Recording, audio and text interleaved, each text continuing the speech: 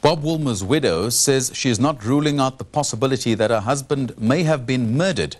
The Pakistan cricket coach was found unconscious in his Kingston hotel room on Sunday night.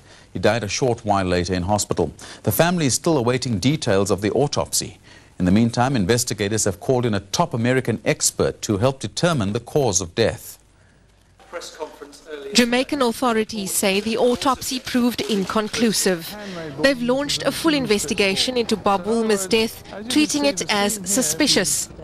Asked at her home in Cape Town if she knew why police were doing that, Jill Woolmer wasn't giving anything away.